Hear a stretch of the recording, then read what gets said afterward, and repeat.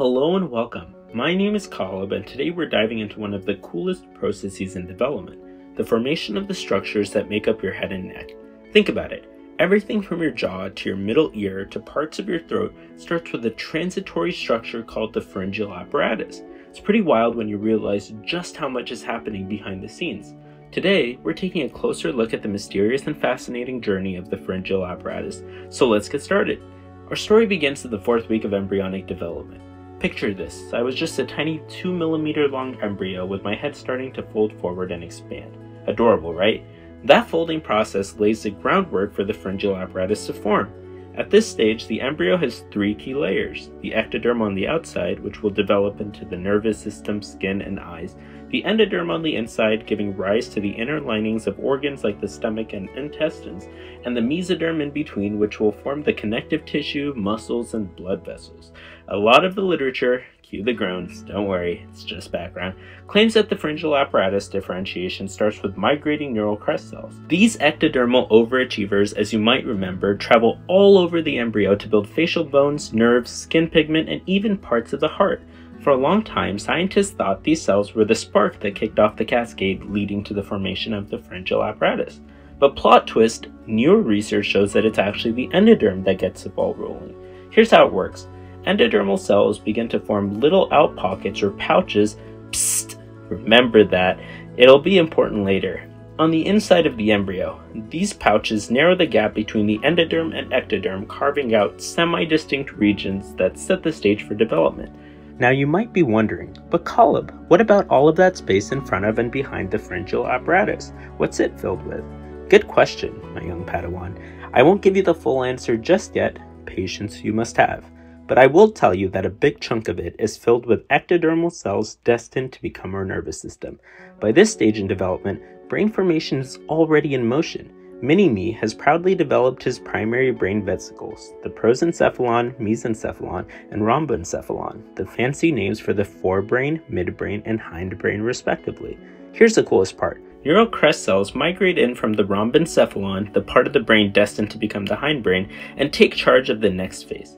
The paths these cells follow are also not that random. They're precisely coordinated to help form the maxillary V2 and mandibular V3 branches of cranial nerve 5, as well as cranial nerves 7, 9, and 10, which will later innervate different head and neck structures. Even more impressive, these neural crest cells direct much of the differentiation within the arches, guiding the development of key structures like cartilage, bones, and connective tissues. Meanwhile, the mesoderm plays its part too. It thickens within each arch to contribute to the muscles and blood vessels, ensuring that the arches aren't just decorative. The ectoderm on the outside also folds inward to form grooves that correspond to endodermal pouches, further defining each arch. Together, these 3 layers, neural crest cells, mesoderm, and ectoderm, work in harmony to transform the pharyngeal apparatus into the intricate anatomy of the head and neck. By the end of this process, we have 4 pharyngeal grooves on the outside that are made of ectoderm, 4 pharyngeal pouches on the inside, which form the endoderm, and 6 pharyngeal arches in between, made of mesoderm and neural crest cells or mesenchymal tissue. If you caught the numbers 4, 4, 6, you might be thinking, wait, what?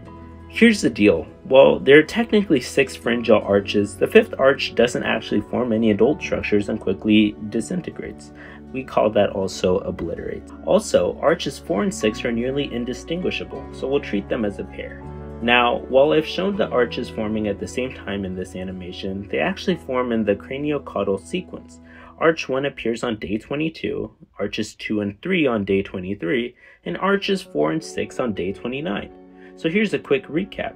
Each arch has a mesenchymal core made of mesoderm and neural crest cells. This core includes a central cartilaginous skeletal element derived from the neural crest cells, striated muscle precursors that come from the mesoderm, and an aortic arch artery. But it's not just about the arches. The grooves, also known as crests, arches, and pouches, all play unique and vital roles in shaping the head and neck. Generally speaking, the pouches on the inside will form specialized glands. The grooves on the outside primarily form external structures like the external auditory meatus from the first group. Yep, that's all we need to know from there. And the arches do a lot more, but we'll dive into that shortly. Before we go too deep into the details, let's quickly go over our learning objectives for this video. First up, we'll describe the components and development of the pharyngeal arches, pouches, and clefts. Wait, didn't we just do that? Rhetorical question. Yes, we did. So, check. Next, we'll explore the fate of these components and the adult structures they contribute to. This part will get a little bit more detailed, but don't worry, we'll break it down into two main sections. First, we'll examine the fates of each of the pouches, arches, and grooves. Mini-Me and I will guide you through the important structures each of these develops into in a more intuitive way. This section will give you a solid understanding of the adult anatomical derivatives of the pharyngeal apparatus. I'll be honest, I don't love learning from complex diagrams because they can feel overwhelming, but I've included one here for those of you who prefer that style. We'll go over it together and use it as an outline for this section. In the second part, we'll focus on the specific developmental processes of the face, palate, tongue, and thyroid glands. Understanding these processes is crucial because they'll help build the intuition needed for understanding the clinical correlates, which we'll sprinkle throughout this video. Here's what we'll cover: cleft lip and palate, ectopic thyroid tissue, congenital hypothyroidism, thyroglossal duct cysts, branchial fistulas and cysts, DeGeorge syndrome, and Treacher-Collins syndrome.